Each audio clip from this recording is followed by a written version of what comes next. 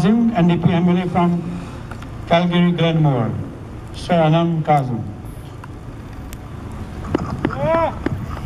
Assalamualaikum everyone, and I'm very proud and pleased to be here with you all today to stand up for humanity.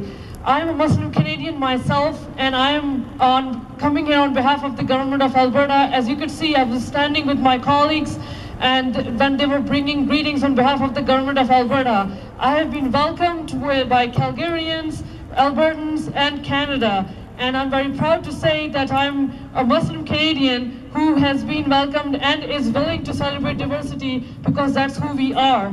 It's my pride whenever I raise my hand and shake hands with people to let people know that I'm here for friendship. And when I look at my hand, all fingers are not the same. So basically, I am asking for diversity, and I am asking for friendship so that we can celebrate our differences. So thank you so much for coming out today to stand in solidarity and to stand up to support humanity, love, compassion, and kindness. Thank you very much.